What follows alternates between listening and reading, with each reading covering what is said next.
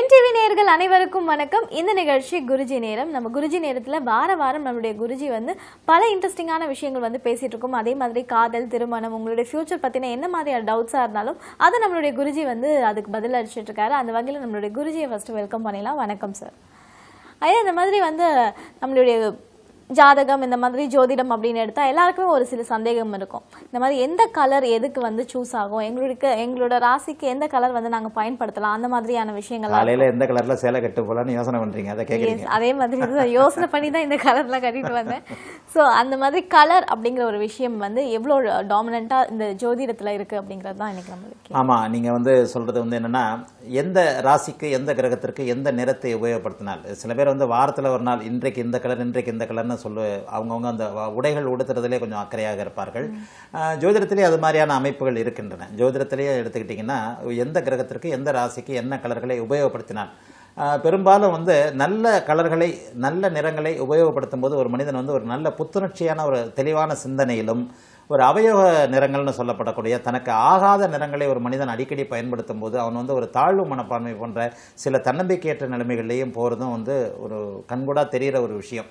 ஜோதிடத்தில் இதற்காகத்தான் அந்த கலர்னு சொல்லப்படக்கூடிய சில கிரகங்களுடைய காரகத்துவங்கள் செயல்பாடுகளை வந்து கணிச்சு ஞானிகள் சொல்லியிருக்கிறாங்க. காரகத்துவங்கள் தான் என்ன அப்படின்றத நாங்கள் செயல்பாடுகள்னு சொல்லுவோம். ஒரு கிரகத்துடைய நிறம், குணம், சுவை, தானியம், கல், வாகனம், இது போன்ற விஷயங்கள் ஒரு மனிதனுடைய அவனை சுற்றி நடக்கின்ற சில விஷயங்களுக்காக தான் சொல்லப்பட்டது. அதன் அடிப்படையில் ஒரு கிரகம் எந்த ராசி எந்த லக்னத்தில் பிறந்த, லக்னத்தை நான் அடிக்கடி சொல்லுவேன். லக்னம் தான் மிக முக்கியமானது. ஒரு மனிதனுடைய லக்னம் ராசியின் அடிப்படையில் அவர் எந்த நிறத்தை அதிகமாக உபயோகப்படுத்தினால் நன்றாக இருப்பாரோ அதற்கான அமைப்புகளை இப்போது நான் சொல்லுகிறேன். இப்போ வர்றதில் வந்து ஒரு மனிதன் என்னென்ன நிறத்தை எப்படிப்பட்ட சூழ்நிலைகளில் உபயோகப்படுத்தி வெற்றி காணலாம் அப்படிங்கிறத பார்க்கலாம். அதிகாலை நேரத்தில் வெள்ளி என்று சொல்லப்படக்கூடிய சுக்கிரனுடைய நிறத்தை பார்த்தீங்கன்னா பால் வெள்ளை நிறத்தில் இருக்கும். இதில் வந்து ஒரு பெரிய விஷயமே என்னென்னா, நம்முடைய துணைக்கோளான பூமியின் துணைக்கோளான சந்திரன் வந்து வெள்ளை நிறத்தில் இருக்கிறது. இன்னும் அதிக தூரம் தள்ளி இருக்கின்ற இன்னொரு கிரகமான சுக்கிரன் வந்து பால் வெள்ளை நிறத்தில் இருக்கிறது. இந்த வெள்ளைக்கும் பால் வெள்ளைக்கும் இரண்டு வெள்ளைகள் இருக்கின்றன, இரண்டு வெள்ளை நிறங்கள் இருக்கின்றன.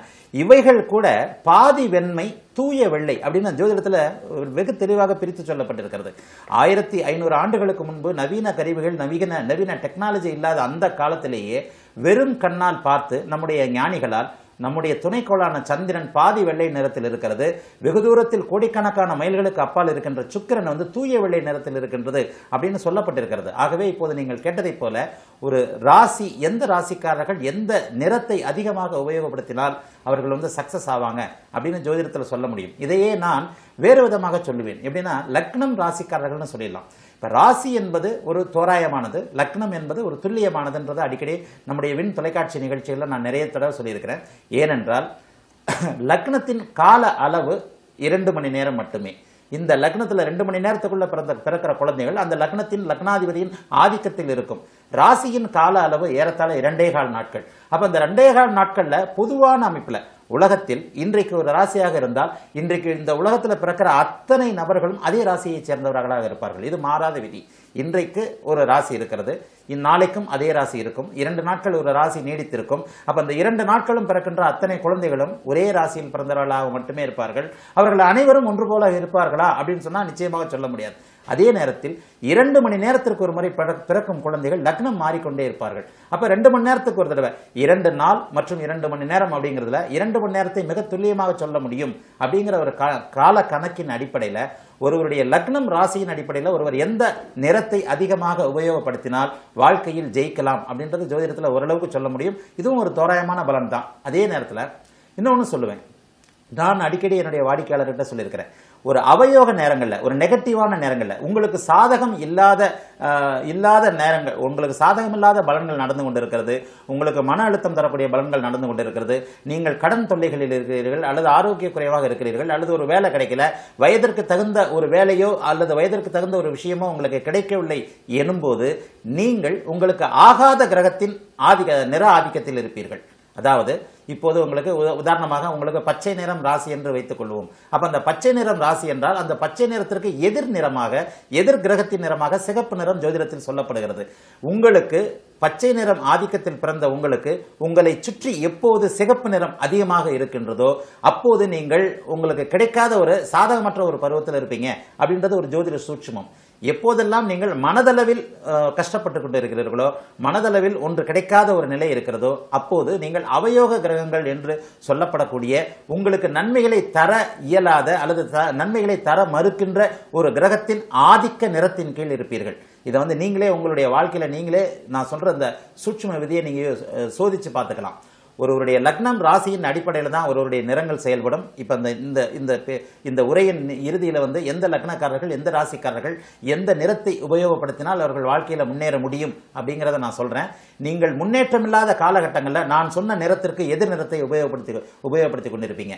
நானே அடிக்கடி சில நேரங்களில் மிக மன கஷ்டத்துல வரும்போது ஒரு ஒரு உதாரணமா ஒரு மிதுன ராசிக்காரரோ அல்லது கன்னி ராசிக்காரரோ வரும்போது மிகுந்த மனக்குழப்பத்தில் மன அழுத்தத்தில் இருக்கும்போது அவரை நான் சொல்லுவேன், தற்போது நீங்கள் சிகப்பு நிறத்தை அதிகமாக யூஸ் பண்ணிக்கிட்டு இருக்கிறீங்க, உங்களை சுற்றி சிகப்பு நிறம் அதிகமாக இருக்குன்னா ஆமான்னுவார். கார் கூட எனக்கு ரெட் கலர் கார் தான் வச்சிருக்கிறேன்னுவார். இந்த நிறங்கள் நம்மளை எந்த இடத்துல பெரும்பாலும் ஆக்கிரமிக்கின்றன? வாகனமாக இருக்கலாம் அல்லது படுக்கையாக இருக்கலாம். ஒரு நாளில் ஏறத்தாழ ஒரு 8 மணி நேரம் 10 மணி நேரம் படுக்கை அறையில் நம்ம வந்து படுத்துக்கிட்டு இருக்கோம். ஒரு பெட்ல படுக்கிறோம், எங்கேயோ ஒரு இடத்துல பாயில படுத்தாலும் தரையில படுத்தாலும் பெட்ல படுத்தாலும் ஒரு இடத்துல வந்து நம்முடைய அத்தனை ஐம்புலன்களையும் அடக்கி ஒரு அறையில் இருக்க வேண்டிய ஒரு சூழல் வருகிறது. அப்போது எந்த நிறம் உங்களுக்கு நல்ல நிறமோ அந்த நிறத்தை தான் நீங்க யூஸ் பண்ணணும். உங்களை அறியாமல். இன்னொன்னு, யோகக்காரர்களுக்கு தன்னை அறியாமலே அந்த நிறங்கள் அமையும். அவருக்கு அவருடைய யோகத்தின்படியே அவர் மனம் அந்த நிறத்தை விரும்புகின்றதாக இருக்கும். மனதிற்கும் நிறத்திற்கும் ராசிகளுக்கும் கிரகங்களுக்கும் சம்பந்தம் இருக்கின்றது. அப்படின்றதுனால தான் அவயோக நேரத்தில், அதாவது உங்களுக்கு சாதகம் இல்லாத நேரத்தில், யோகம் தர முடியாத நேரத்தில் நீங்கள் உங்களுக்கு யோகமான பொருட்களை உபயோகப்படுத்த மாட்டீர்கள்.